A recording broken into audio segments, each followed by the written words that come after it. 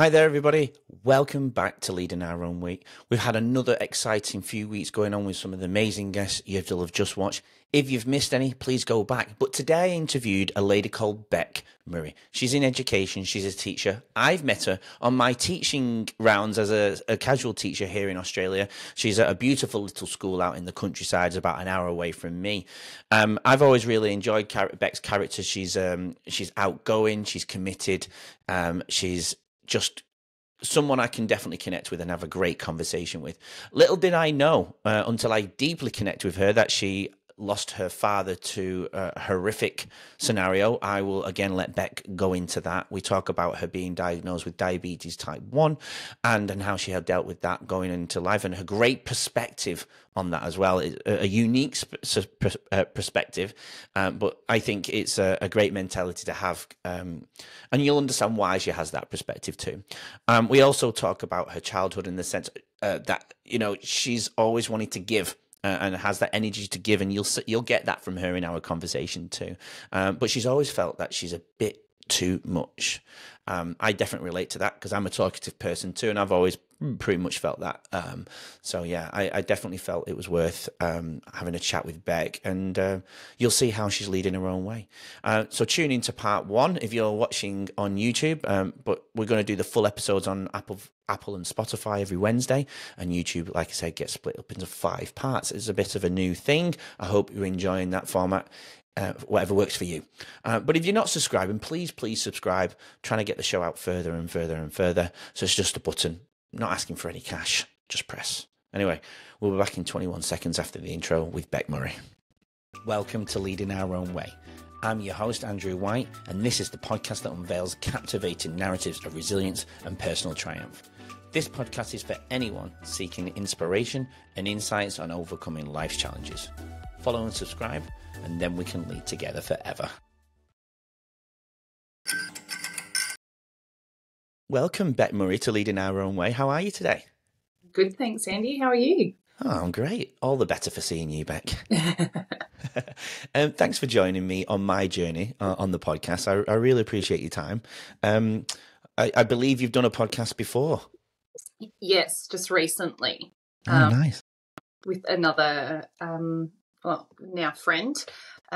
He's a type 1 diabetic, and he was just talking about other people with type 1, and got to do with he's going to do an ultra marathon and how other people deal with running and being type 1s and what I do. So yeah. Nice. And I know we will touch on that briefly during the episode. But how did you go on the podcast? Was it weird? Because I'm getting used to this now, even though I'm still very much of a rookie.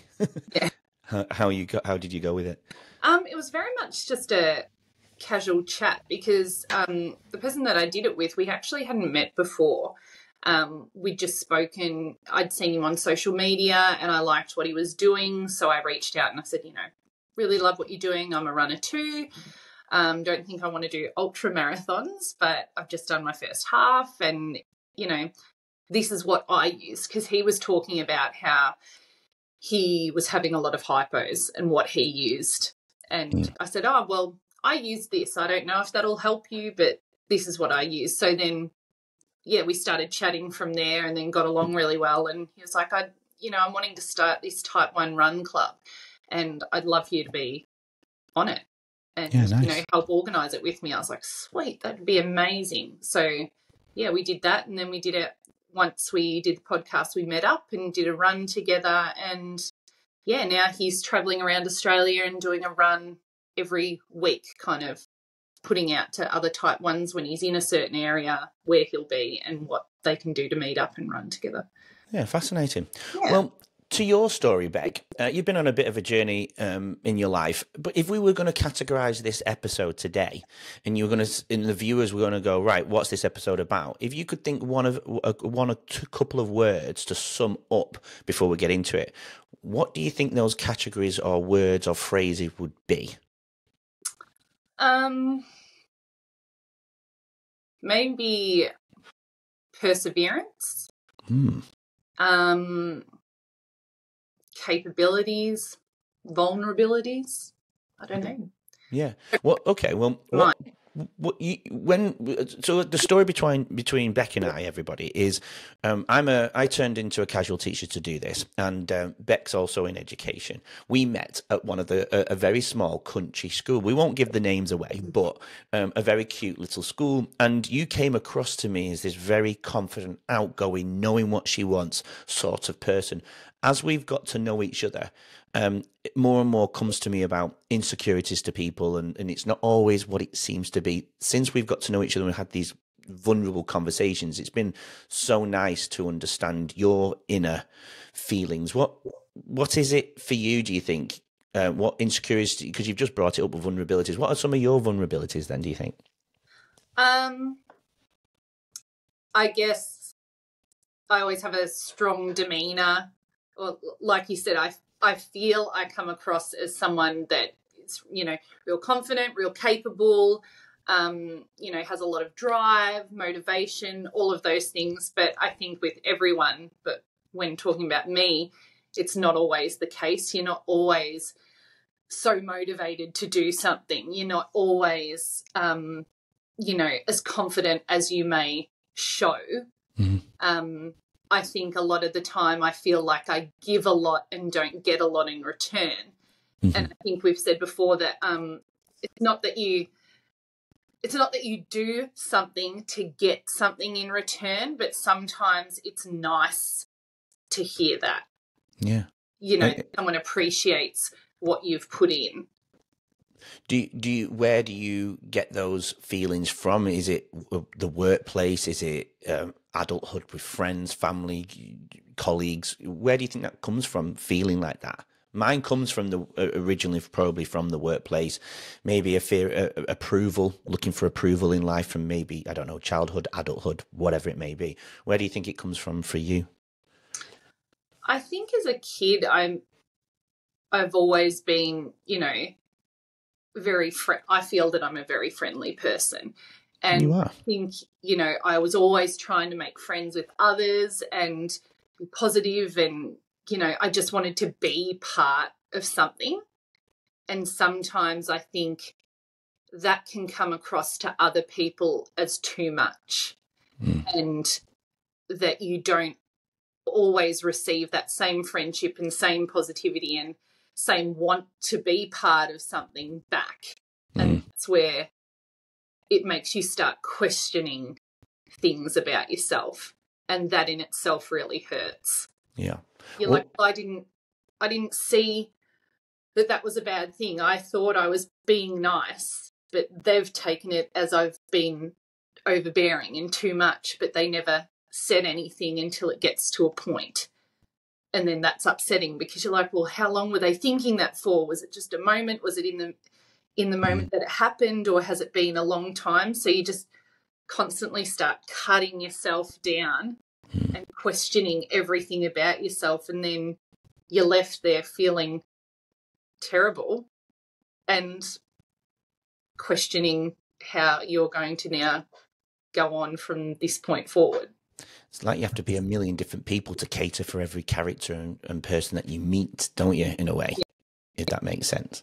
And I think everyone wants to be acknowledged. Yeah.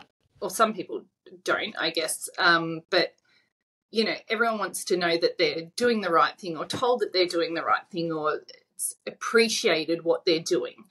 My mum, she's retired now, but she was a nurse, and for a very long time, about 40 years. And she said she can remember on one hand how many times she was ever thanked for doing her job. And she said, it's not that I did it for that reason, but it's nice to hear someone appreciate all of the hard work and time and effort that you're putting into looking after these people, families, and, helping doctors and doing those other things. And she said, sometimes you needed to hear that, and it just wasn't coming. Yeah. And that goes on the umbrella of connection relationships, doesn't it? It's all to do with connection and relationships. You know what I mean? I think we're lacking that big time. So you mentioned before about overbearing and being too much. What gives you the inkling that, what are some of the behaviors from other people give you that view of overbearing to others, do you think? What do you think it is? You know, it could be something as simple as like when I was a kid, you know, there was someone who, you know, I got along with really well, and I'd, you know, give them a call or I'd write to them, and I didn't always necessarily hear things back. And it wasn't until my mum had said to me, she's just like, you invest so much into others, they need to be investing back in you. And I think even as a kid, like I remember we were in mum's room and talking about it, and I was just like, yeah, well, that person really, they aren't writing back as much as I would like or I would hope, or, you know, they're not, I don't know how to word it, they're not giving back what I'm giving, what I saw I was giving them. Yeah. Yeah. It's like that dating game, isn't it? When you're young, when somebody's like texting you all the time, you're like, yeah, they're there whenever I need them because they're giving me that energy, so I don't need to worry. But when they stop, you start to go, okay. So then you go back. It's kind of like that. I always used to feel like that. I could never be that bad boy guy. Like I could never not text back. I was like, it was me doing the texting. You know what I mean? So how do you feel that you're leading your own way? Because you've been on a bit of a journey, but right now, physically, mentally, emotionally, professionally, how do you feel you're leading your own way? I think in being a little bit more vulnerable. Mm-hmm. I feel like there's a lot of strength in vulnerability. But that's also a very hard thing to be vulnerable with people, because not that I've had a hard exterior, but I've always kind of felt when I've gone through things, I just kind of go, I just got to do it. I've just got to go ahead and do it. And, you know, even when these terrible things happen, you know, these people need me, so I can't break. I've got to be the pillar of strength up until they don't need me. Yeah.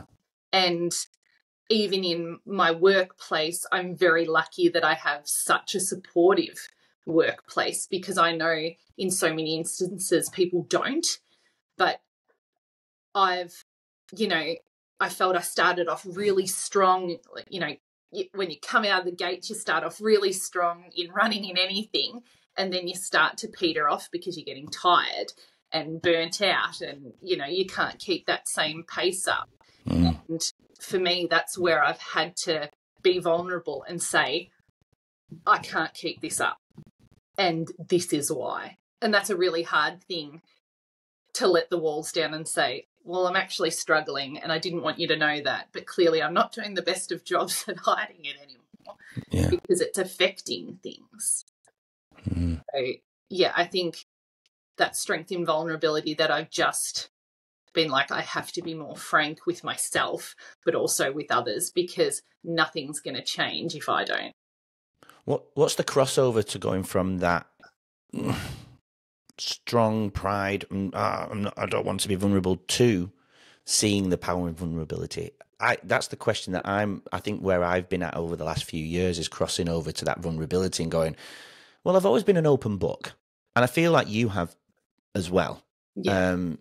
But what do you think, for those who do struggle, what do you think that crossover is from being strong, pride, I'm not going to talk, to being vulnerable, seeing the safety in vulnerability? I think the biggest thing for me is we are only on this earth for such a short amount of time. Yeah. And what is the point in spending our time being unhappy and just floating through a day just to get through to the next one, when, you know, I could be happier?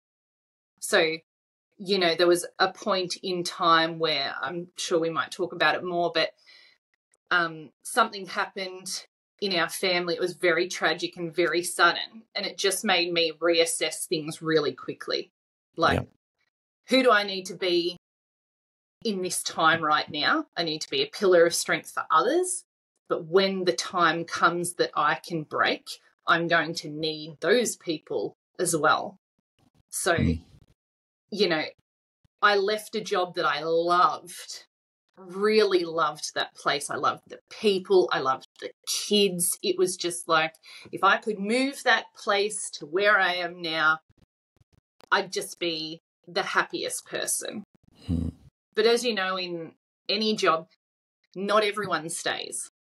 So even if I had done that and not left when I did, others left and things change, and those kids will move on to high school, and those families will not have a child at that school anymore, so that family will then move away. So I just had to think long term of how am I going to be happy in the short and long term, and what do I need to do? And that's really hard. It's like that whole ripping off a Band-Aid thing, making the decision.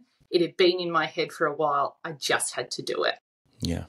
We need to look at being happy. We've lost the art of happiness, I think. We substitute pleasure for happiness today in the modern day with everything that we've got. And not that there's anything wrong with pleasure, but pleasure's short term and happiness is long term. And what you did after that horrific event that you went through, you and your family went through, you made a really good decision for long-term basis. And it's having the foresight rather than having the hindsight later down the track, isn't it? You know? Yeah. So, okay, so what was the pivotal event that happened in your life? And obviously, which has led us to having this conversation today. What's the event that happened to you? And you don't need to go into great details because we will go back a little bit to your childhood, because I think there's some beautiful characteristics that we'll have to talk about that sums up and will piece everything together and that people can get from you and fall in love with your personality and character. But what was the event that really kind of was that pivotal point that changed for you and your family? So 12 years ago this month, my father was killed in an accident, and it was, sudden and very tragic and horrific, and just my whole life changed in seconds, Yeah. So that was something that has really made me reassess your whole life, really. Yeah. And I know you're going to be open and vulnerable about that particular day and the time shortly after that leading up to this point. But how have you, I really want the viewers to go, okay, well, we know what's happened. We know it's horrific and someone's so close to you that it shouldn't happen to anyone. But how are you using that now to change you and others and I suppose lead your own way off that horrific trauma? Yeah. I think with grief is not a linear thing. And in the moment when it happened, I kind of went into that fight or flight mode. And, at the start I was like, no, it hasn't happened. It hasn't happened. He'll come home. It's all good. Like, I just need to work through this and help my mum and sister and we'll be fine. And then as a few days passed, I was like, okay, no, this has happened. What do we do now? Okay, I'm going into that mode again of, right, we've got to organise the funeral and do this and do this and do this. And then I'll get to another point where I can reassess. Like, you're constantly just reassessing. But I think for me, I never wanted to get to a point that I was leading myself down a deep, dark rabbit hole and not going to be able to get myself out. I was making it my purpose that I was getting up every day, even though I felt shitty, I was still getting up because there's still other people here that need me to get up. Yeah. I need to get up for them. And I'm glad you said the word purpose, because I'm all for purpose. I mean, I've even got it in my book, and this is the reason. One of the key words in this bio is purpose, and we will talk about purpose at the end because I will ask you that question. But what are you doing in the modern day then to not do what you've just said? Go into that rabbit hole, into that dark, deep space that most of us would, if we're very close to our mum and dad, and that happened to us in that horrific way. What are you doing to use that as your life purpose then? What are you doing today? I kind of came up with the mantra that I now walk for the both of us. Yes, so I love that. Dad can't be experiencing these things with me, Mm. I'll do it for him at the same time. So, you know, like 3 weeks after the funeral, I was finishing off uni and doing all of those things. So, and I had to go on rounds, and everyone was like, you don't have to be here. You know, we can just get your grades off what you've already done. You don't have to be here, be with your family. I was like, no, because Dad would be royally pissed if I did not finish this. Like, he would have been like, no, go. What are you doing? Like, I think I just always had him in the back of my mind, and I still do these days. I think I'm honest in the fact that it's not as often as some people may think. I think, you know, at the start you do have them in your head all the time. Yeah. You know, or you feel guilty for laughing or for being happy because this terrible thing happened, and you shouldn't be happy because this terrible thing happened Yeah. to you and your family. But for me, I always had that, well, he would want me to do this, or he would want to see me happy. Yeah. So these days, I think about, you know, I left that job because I'm like, am I happy in it? No, you know, or my main thing when having job interviews and they said, well, why would you want this job, or why did you leave this position or other things? And I said, because I wasn't happy. Mm. And if I'm only here for a short amount of time, I want to do it right and I want to be happy. Yeah. You know, I think that's a big, powerful thing. But also when you're doing things for others, or you have that other person in the back of your mind, it gives you, when you're feeling terrible and you're not motivated, you're like, well, at least I can get up and go for a run. I'll go for a run. Yeah. You know, because he can't. And that's actually a really good point, because I didn't know any of this when we'd worked together. I never knew what you were doing. And then when we added each other on social media, all of a sudden I see this face talking to the camera every night. And it was brilliant. And I was like, why is Bec running all of a sudden? Is she going on a fitness kick here? Well, changing her life for some reason. But there's more to it, isn't it? The runs, there's more to it with the runs. What are the runs all about? Well, I do love running. So that helps. It was I'm a mum of 4. I love getting out of the house when I can. So it was something solely for me. Okay. But also I thought, well, how can I bring some form of awareness about why I'm doing this as well? And I think a lot of it is grief too, holding on to something and hopefully just letting go of a bit of that weight too. I remember, I can't remember who said it, but I can remember this analogy of, like, imagine if you were carrying rocks all day long. And then at the end of the day, you finally let go of them, how light your arms feel and how tired your body is, but lighter because you've let go of this. And I feel like I get to a point where I'm light-ish, but I'm not as light as I can be because I've still got this rock that I'm holding on to and haven't let go of yet. And I don't think we'll ever let go of, but to a certain extent, there were certain things that I needed to get rid of. And I'd always wanted to do a half marathon. And I thought, well, why not do it for a purpose? And for that, it was my dad. And, you know, I'm sure we'll go more into it, but the way that he passed was the purpose behind me picking a charity to either put money towards or to raise awareness for, because what they do is tremendous. And if not for them, I think it would have been a lot harder for myself and my family to go on. After your runs then, with that analogy in mind with the rocks, after your run, are the rocks chipped away at, do you think? Join us tomorrow to hear more from today's incredible guests and learn valuable insights to help you lead your own way. Don't forget to subscribe. We'll see you then.